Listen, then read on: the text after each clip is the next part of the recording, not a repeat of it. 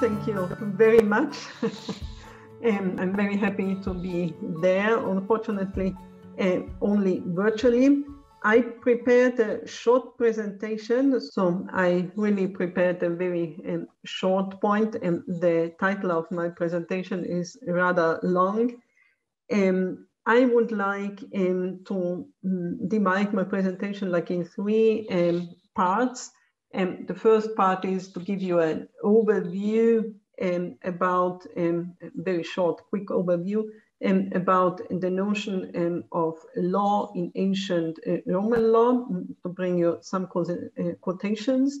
The second part is also a very quick overview about some aspects of slavery in ancient Roman law, and then go further to a case, to a specific case we have in the digest, and to try a reading of this case in the perspective of phenomenological approach.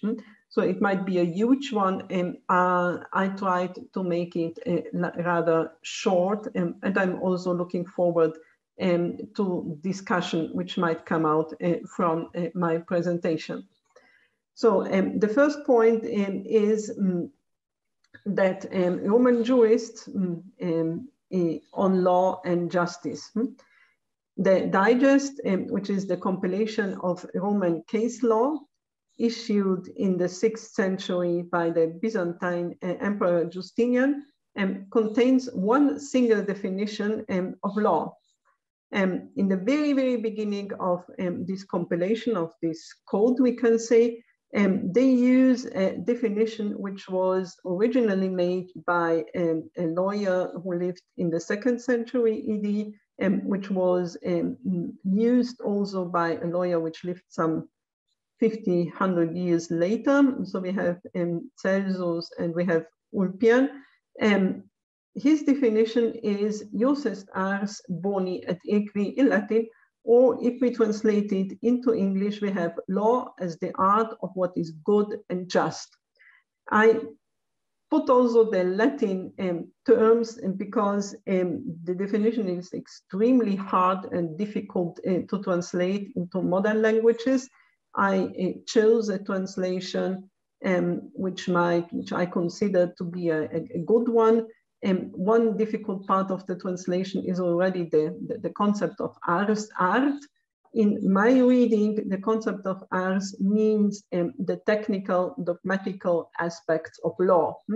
So I take occasion that I say that I enjoyed very much the presentation before. And here we have also in Roman law, we have the technical and dogmatical approach which comes within the concept of art. Then we have also the term of equitas. Some scholars say that it might be something related to the Aristotelian epikeia. I have much more the impression that is justice, in the sense as our jurist Ulpian also used it later, saying to give everyone his due. This might be justice, and so we have here the translation of equitas also with justice. The next point we have here is the definition given by Ulpian about law, which is rather a division of law, which is a partitio of law. And we say that private law is divided in natural law. Here we have natural law, the law of nations, which is the jus gentium, and the civil law. Civil law in this context means the law of the Roman citizens. So we have like three parts in the law, the natural law in the very first point, Ulpian mentions this. Then the second one, the law of nations, which means all nations, we read it in another part, which are governed by law. And the second time they mention is governed by law and customs. These are the law of nations. And the third one is the specific, very specific Roman law, a law which is only used by Roman citizens. When we have this item of natural law, and we think to combine it with the fact that in Roman society, as in all ancient societies, slavery was present. So we can also see here, and second point, just to put the bigger one, the second point that Ulpian, and the same one in these institutiones, which was supposed to be a kind of textbook, here he gives us the idea that under natural law, all men were born free. Ulpian, there's a scholar, a British scholar, Tony Honoré, who wrote a book about Ulpian, and he gave the book the title Pioneer of Human Rights. And here we have like some quotations which make it really understandable why he used this point. So for under natural law, all men were born free. And then he put the idea of manumission, which is the possibility to free slaves. And so he say, and manumission was not known as slavery itself was not recognized. But after jus gentium introduced slavery, the benefit of manumission also came in. So the idea that Ulpian uses here is that slavery was introduced by jus gentium, by the law of nations. And when the law of nations introduced slavery, so Romans created like the idea of manumission, the possibility to free slaves. Then we have a further quotation on slavery. As far as the jus civile is concerned, slaves are not regarded as persons. Now we have like the third, second term which enters here. We're saying the jus civile, which is the law of the Roman citizens. And then they say that slaves are not regarded as persons. This is, however, not true under natural law, because so far as natural law is concerned, all men are equal. Omnes homines equalis sunt. It sounds like a modern declaration of human rights. Omnes homines equalis sunt. We have a further quotation from another jurist who was more or less contemporary of Ulpian, and he says, freedom is a man's natural capacity of doing what he pleases unless he is prevented by force or law. Slavery is an institution of jus gentium by which one man is made the property of another one, and here the point, contrary to nature, contrary to nature. So we might perhaps expect that with all those quotations that Romans should have abolished slavery. We know that they didn't do it, but they had an interesting aspect of slavery. On one point, we must mention an important difference between ancient slavery and the so-called modern slavery. One important difference is that Roman slavery never was based on race, and slaves did not form a uniformed social groups. In many cases, it was not possible to distinguish whether someone was a slave or a free citizen on the basis of his outward appearance as clothing, profession, and behavior. Another important issue was the one of manumission, we already mentioned. And then we can also see that there was a huge mobility between free men and slavery. The Roman society was characterized by the item. A German scholar, Elisabeth Hermann Otto, who has been during 30 years a coordinator of a project on ancient slavery, highlighted that Rome has never been a slave-owning society as it might be used in the sense of Karl Marx, for instance, but that Rome has been a society where there lived free people, free men, and slaves. And every free man could potentially become a slave, and any slave could potentially become a free man.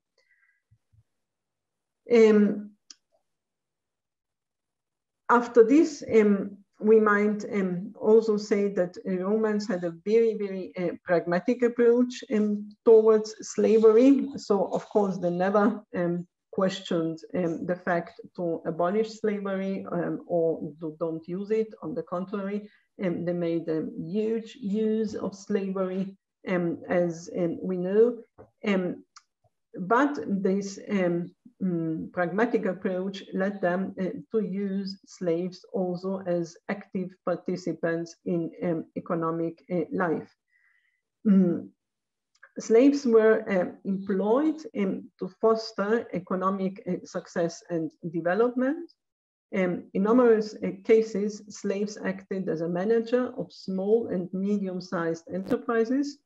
The Italian scholar Andrea Di Porto coined for this structure the term lo schiavo manager, the slave manager. A Hungarian author wrote a book in which he derives numerous institutions of modern commercial law from this very area of slave commitment. This schiavo manager, this slave manager, meant that the owner of the slave separated a part of his capital and assigned it to a slave. This amount of money was called peculium, and within a radius of action defined by the master through a prepositio, the slave could develop business activity of any kind. Romans held that the legal tie could only come into existence between the contracted parties, which in this case might be the slave and the party with whom he makes the contract. And so in order to achieve the aim that also, if it was the case, the contract party of the slave could sue somebody, the slave, it was not possible to sue the slave, they introduced remedies which made it possible to sue the owner of the slave. So in practical business life, this system of peculium, of money, capital, which was dedicated to a slave, led to a limited liability in business activity, because within this business activity, the amount was fixed for liability. So the master was only liable for this amount he dedicated for the slave. Perhaps it's interesting to mention that if business activity was carried out within family enterprises, which was the other possibility, liability was an unlimited liability of all family members. So the slave was an important part of economic life. If we look a little bit further, we have a case. So we arrive to the case which might be somehow in the center of our considerations now.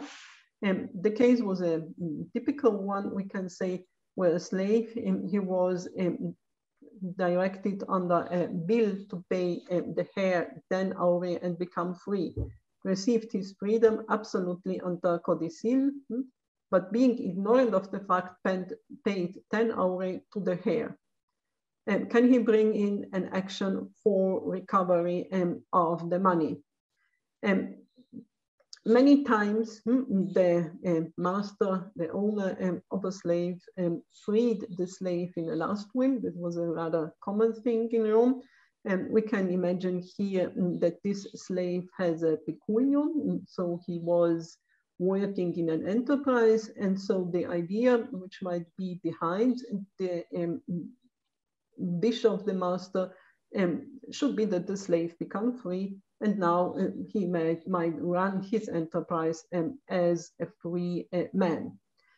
But out of the enterprise, he should pay some money to the heir, who lost, of course, the enterprise, which was property of the testator. We have here two last wills, the one which was a formal one, and the second one, which was an informal one.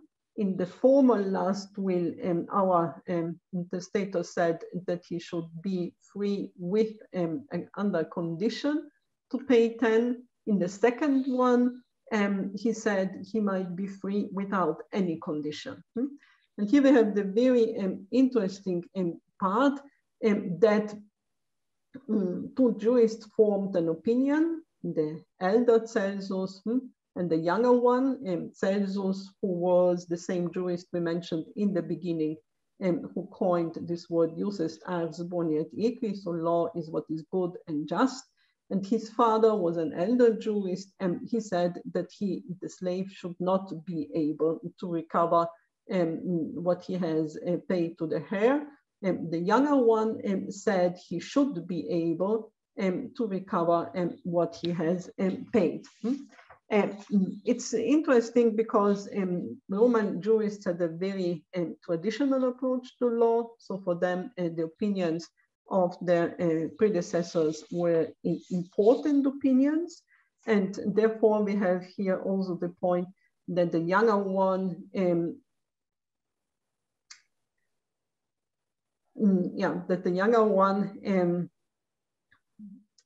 contradicts the elder one. So it's a point which not often happened in ancient jurisprudence, that the younger one contradicts to his father's. The reason he gives, neither of the two jurists actually gives us a reason, but the reason given by the younger Celsus is natural aequitas, aequitas naturalis.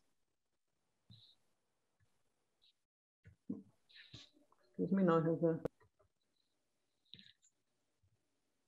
influenced by natural justice is the reason which was given by the younger one. Now, very quickly was the point, my idea was to read the text through a phenomenological approach. Adolf Reinach, one of the most outstanding members of the realistic phenomenological school, who spoke about social acts. He approached the whole topic with social acts. He understood communication through external signs that creates rights and duties. And then he put these four characteristics: intentionality, which was one of the key items of an moralistic approach, spontaneity, other-directnesses, and need of being heard. So we have here, in the end, like some social acts: to inform, command, request, question, yield, submit, enact, create. So we have here some examples he gave for social acts. And my idea might be to read the whole case in the perspective of these social acts, in the perspective of a personal relationship. And here we might hear the difference between rather abstract natural law we read before, which at the end didn't lead really to consequences, to practical, or not always led to consequences. And here we have the other point, which is the idea of social acts. Very quickly, Adolf Reinach himself, of course, was aware of the problem of slavery in ancient Rome. And he said that it is not because the slaves were human beings just as much as free men, but it was because that they were able to promise and to be promised to. So this was one of the key issues of social acts, that they were able to promise and they were able to receive considerations, and they were able to be promised. And so the last point where we can imagine somehow how it might have worked. So we can have here two relationships, the one of the testator in direction to the heir. And we have here two social acts, the command and the request. And then we have a second relationship between the freed slave and the heir.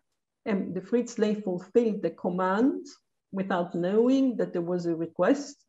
the command is like much stronger, the request is not so strong. And so we have here natural justice, which might come into the discussion in the relationship between the testator and the heir, to enforce the request, which was not a command, which was not a formal command.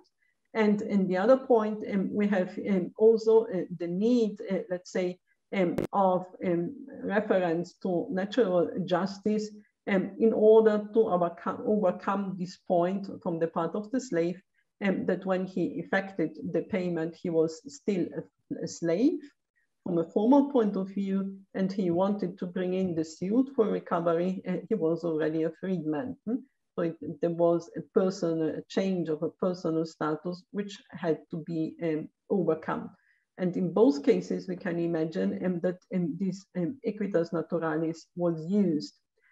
My impression is, after reading many of these cases, so Roman intuition, Roman spontaneous results, spontaneous opinions of the jurists, many times had a very deep foundation in personal and personalistic approach, which afterwards, for instance, Phenomenological School elaborated with a lot of effort.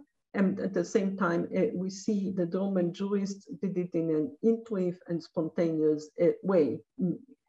So this was the point I wanted to present.